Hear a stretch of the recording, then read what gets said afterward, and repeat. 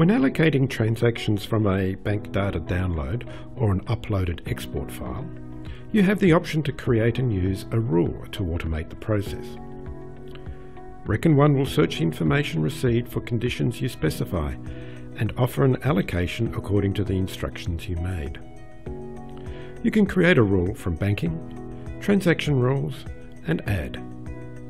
Or, when in the Transactions from Bank tab and viewing your downloaded transactions, click on the green Create Rule on the Options line of your transaction. Choosing the second option will populate the information from the downloaded transaction into the form. Now work down the form to make the search criteria you will need to correctly identify the transactions and process in the proper manner. The rule name will automatically show the description field. You can leave it as is or give it a more appropriate title. Then check the status of the rule. It should already have been selected as either money in or money out. You have 5 categories by which you can define the rule. 1 is enough, but you can use as many categories as needed to uniquely identify the transaction. Each category will have several search criteria. By default, the Description Has field populates the description from the transaction and offers the search criteria all of these words. That is, every word of this string must be present, but not necessarily in this order. The criteria any of these words means any of the words may be present for the rule to be applied. This exact wording means that all the words must be present in this sequence. This includes any spaces as well. Anything means this category is not defining the rule. Other categories have similar array of search criteria, and depending on your choice, you may be required to enter text in the box to the right.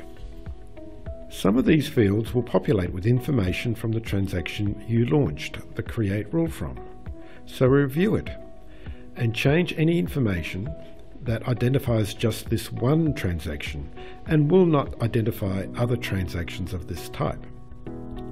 So in this example, for reference, select anything and blank out the information field.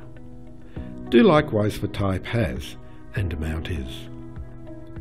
Remember, in rule definition, spaces count as characters, so do be careful not to include double spaces and spaces before and after the information string. Next, in the rule will, specify what is to be done with this transaction. Do the following will adjust to the selection you made at Applies To at the top, so we see immediately the entry Create a Payment. Other choices are Create a Receipt, Create a Transfer, or Ignore this transaction. Subsequent options may change according to your selection. Next, select the contact, that is, a supplier, employee, customer, or other party. And finally, the description you want this entry to show in your book. By default, it is set to the description received from the imported or downloaded transaction. In the final section, and allocate the bank transaction to, you indicate the ledgers to which this transaction will be assigned. You can split the one bank transaction to apply to more than one ledger account. So fill out the table details. Select a project if one is relevant, an account, and a tax code. In the amount column, enter an amount if that is what you need to apply here. Otherwise, enter 100% in the percent column if the entire amount is applying to this one ledger account.